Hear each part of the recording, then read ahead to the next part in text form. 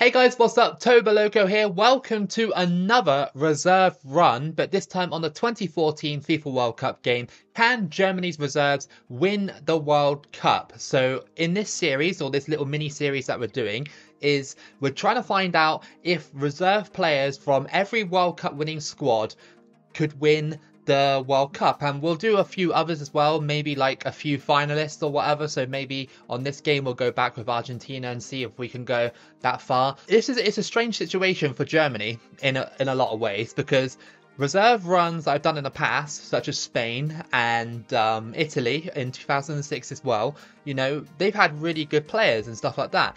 But Germany are slightly different. I'm not saying they don't have good players. What I'm trying to get at is that they subbed on Mario Götze in the World Cup final, and Mario Götze won it. So technically a substitute did win it for Germany. So we keep the groups and we keep the teams exactly the same. All we need to do is make sure that Germany have no starting players in their team. So this is the starting 11 for Germany. Obviously you've got Neuer, Lahm, Mertesacker, Boateng, Schmelzer, Schweinsteiger, Kroos, Müller, Royce, Ozil and Klose. Very, very good players that I could use in this run. Here are the substitutes just below him. So we've got Adler, Hummels, Howardez, Gundogan, Bender, Götze, Gomez, Bender, again, Podolski, Schürrle, Janssen, Zieler, and then some reserves here. Draxler, ter Stegen, Kroos, Sam, Badstuber, Hermann, Vesterman, Khedira, Ayogo, Müller, but the other Müller, Aaron Hunt, okay, I've never heard of him, and we're getting down to like basically the players I've never really heard of, apart from Weidenfeller, I've heard of him. So what we need to do is change this squad so that I can use their reserve players. So although some of these players, like such as Khedira, are good players, they're still technically a reserve player because they are in Germany's reserve. It doesn't matter if Germany used those players in 2014, even for like a game or two, we're still using those players. We're not allowed to use any of the starting 11. Alright guys, so that is my Germany team. This is who I have picked for this reserve run with Germany in 2014. We've got Adler in goal. We've got Howardez at centre-back. We've got Hummels also at centre-back. Mertesacker at centre-back as well. So we've got three centre-backs. We've got Marcel Janssen and left-back. Khedira at CDM. Götze at centre-attacking midfield. We've got Sidney Sam out on the right. We've got Andre Schürrle out on the left. Podolski sort of like in the another left midfielder, but we'll probably put him somewhere else. And we got Mario Gomez up top. So Germany's group, of course, in 2014 was Portugal, Ghana and the United States. I'm fairly sure Germany in real life, they pretty much battered Portugal, didn't they? Won it like a 3 or 4-0 or something like that, or 4-1. I can't remember straight off the top of my head. I ain't got the stats in front of me, but it's going to be a lot harder now. So our first match for this World Cup, this reserve World Cup with Germany, is against Portugal. It's on World Class because I don't really play Legendary on 2014 because I'm not good at 2014. It is my weakest World Cup game. If you want my honest opinion about this Germany squad, this reserve one, it's good. I reckon that in real life it would get out of a group stage. They've got the talent to get out of a group stage like this. I think they would have found it a bit of a struggle against Portugal,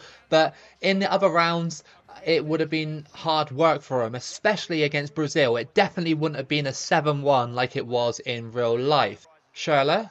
Now I understand that a few of you might say like, oh, some of these players are actually fairly decent anyway, especially with like the likes of Schürrle and players like that were actually pretty decent at club level. I'm fairly sure Schürrle played for Chelsea at this point in time. Into the middle, Andre Schürrle. Go for the strike. Oh, just wide from Schürrle.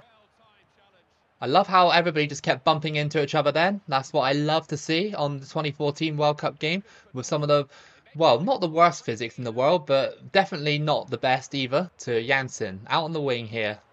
Can he get the cross off? No, it's blocked and then blocked again. That's the problem. It's a block party. And you just got to make sure that you don't sort of run into most of these defenders, but most of the time you will, because the computer is so good at defending on this game, especially when it's going through like this. It's trying to make a point here. Howardez, get rid of it. Thank you. A little bit of a wide run, but it's fine. We'll cross that in and it gets blocked again. It always does. So just got to be patient and hope that we get the right chance. We are against Portugal. It is tougher because we haven't got our first team players. Good ball movement from Germany. Trying to lose my man here. Go for the strike. And we scored. Nice one. That's Mario Götze with the first goal for Germany. And it is 1-0. I told you, be patient and the goal will come. Not bad from Germany's reserves. We've held off Portugal pretty well, to be honest. Like, even though we haven't got our main defenders, we're still defending very well. It's a good through ball. Here comes Sydney Sam. The pace, but the shot wasn't there. Oh, punched away by the goalkeeper. We go for the strike. It's blocked by the defender. Portugal looking to press. Danny gets cut out there. Very well done by Germany. Oh, well, I was about to say that, but they're about to score. No, we keep getting tackled now. And here come Portugal, and they put it wide. Their first real chance of the game, and it goes wide. Gomez battling. There's only 1 minute left, and that is it. We just beaten Portugal 1-0 with our reserves. So Germany's reserves are good enough to beat Portugal, only slightly.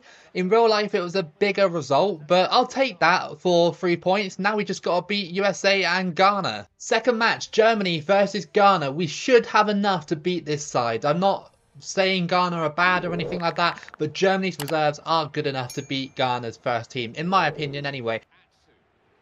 Oh, that's a good through ball, but surely that's offside. No, it's not. And Ghana have scored. It's Michael Essien with the first goal. And we have heavily underestimated Ghana here. 1-0 down already. Defensive error.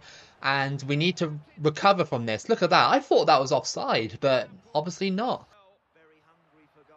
Oh, look at this. Dribbling by Podolski. Yes! It's 1-1 and Podolski has equalised. Lovely dribbling move by Podolski to get past the Ghanaian defence. I didn't think it would be that simple, really, to get past them. But, yeah, I mean, he just did. And just struck it into the bottom corner.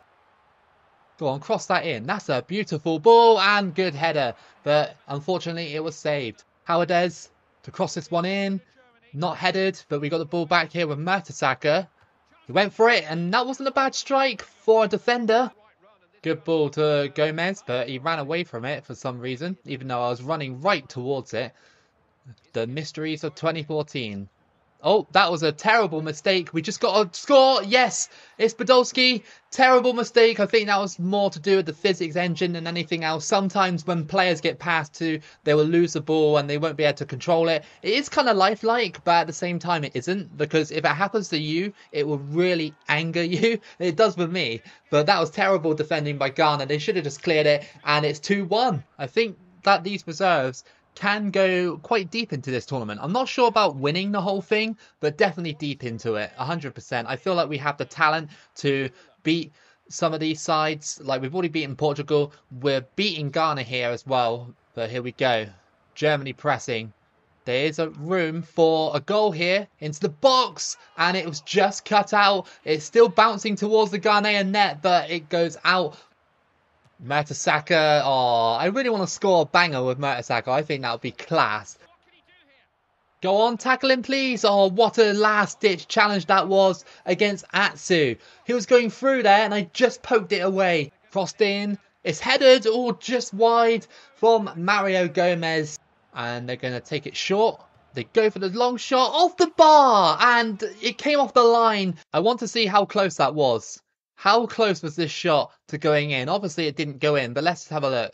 Off the bar, and oh, it wasn't that close, but still, not a bad effort. Only a couple of minutes left of added time, pretty much, and Germany will have another win and a round of 16 on the horizon. Not bad for a reserve team, but like I said, this reserve team is still pretty decent. I think that's the whole point of these reserve runs, is just checking out reserve teams, because usually on my normal runs I don't actually use substitutes unless I absolutely have to. So it's nice going back through these games and having a look and seeing who actually were the reserve players of these squads, because you know, some of them actually turned out to be good players and some of them just disappeared off the face of the earth. But we've just beaten Ghana 2-1 thanks to a Podolski brace. Our third and final match then is against the United States, who are rooted to the bottom of the group. But I'm fairly sure that if they do beat us, and by a big margin, they might still be able to qualify, because Portugal beat the United States, and that means that we have 6 points, Ghana have 3, Portugal have 3, United States have 0. So they just got to hope that Portugal Well, actually, no. The United States cannot qualify, so that was a really bad mathematic effort error there, I guess. Through ball, and Podolski cannot get there. Back to Tim Howard, boots it away. That was actually quite a clean kick for a change. 2014, sometimes when the goalkeepers do that, they'll just boot it right in front of them, about a metre in front of them. The United States just forced their way past me. Great save, and another block by the defence, and we move clear of the defensive area. Fire that one into the box. A volley opportunity. What a save by Tim Howard. We've got the ball back here and we fire it in. And that is Mario Gomez yet again with another goal for Germany. In the 40th minute, we have scored and we're looking good. The United States not looking too brilliant, even though they defended decently in that one. That defensive play wasn't very good, and we're 1-0 up. It's half time and we're 1-0 up over the United States. We're doing what we came here to do, and I'm kind of surprised that we are in the position to win all 3 group stage games. I felt like I would have probably lost against Portugal, but I didn't realise just how good the reserves for Germany were. Sami Khedira goes for it. Oh, what a long shot that was. And what a save as well by Tim Howard as well. I couldn't get past their defence for quite a long time, so I figured why not blast it? It almost nestles into the top corner. Oh, United States going through here, and they kind of misplayed that, I'd say. And that's going to be it. Germany squeezed by the United States 1-0, but they pick up all 9 points from this very tough group. And I'm very happy with that. Now we focus on the knockouts. Now here's the thing with this game, which is different from the other World Cup games. Because, you know, 2014 is a tiny bit more advanced from 2006 and 2010. 2014 has a form system and an energy system as well, so your players will get tired. In that match, I noticed towards the 60th minute, most of my players were running out of stamina. All my substitutes are the first team players, and we're not allowed to use them for this run, because that's the whole point of a reserve run, right? Is to not use any first team players. So, yeah, that's going to be a problem as we go deeper into the World Cup. The only other substitutes we have are the 2 Bender brothers, and also I think Gundogan and a reserve goalkeeper, but that is literally it. I mean, that's a little bit better, the stamina, but it's still not quite at full stamina. I need to change something about this, and I'm going to do it. Götze needs to come forward, Podolski needs to come back. Maybe we put Podolski off and put like Gundogan on. Our next match is against Russia in the round of 16. A very tough match indeed. Every time I play Russia, I always say this on my standard runs. They are a very defensive team, and that's not going to change in this one. What they'll do is they'll defend, and then they'll hit you on a counter attack which you don't expect, and then they'll score, and then they'll go back to defending. No. Oh, what great defending, but then we just passed it straight to them and they almost scored. And they did score. Oh, Kurzhakov scores. And in the 5th minute, Russia had taken the lead. Terrible defending by Germany. We should have booted it well clear in that one. We should have booted it far up the pitch instead of just passing it. But that's sort of like a sort of muscle memory. It's just to press the A button. Through ball. And I almost went for it. And what happened here? What's happened? It's not a penalty, is it? No, it's not. Mario Gomez committed the foul. We're getting tackled far too easily by Russia as well. I think the stamina and the energy is starting to affect this team. Go for the strike. It's blocked again by Russia. That's all they're going to do the whole game. It's a stingy tactic, but it's Fabio Capello ball. That's all it is. At the moment, we're 1-0 down. I'm hoping to get back into the game, but I honestly think that we probably won't. I think the stamina is affecting this game way more than usual, which is a shame. I personally feel that Russia would lose against Germany's reserves in real life. I don't think Russia are a particularly an amazing outfit, especially in 2014. Russia just super good defensively right now. I can't get past them. I told you at the start of this, didn't I? I told you. This is how Russia play like every single World Cup game. Russia tackle yet again. Comes off of Götze's arm and goes out for a throw into Russia.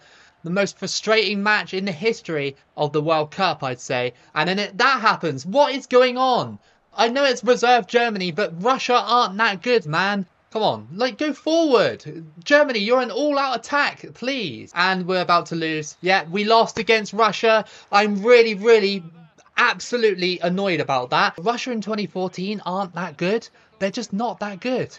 They just weren't that good. They didn't get out the group stage. They were an uninspiring team. They got a lucky goal here. And what did I say at the start of this match? That they would do that and sit back for most of the run. Right, let's simulate all the way to the end and see who wins. It was Spain in the final against Brazil.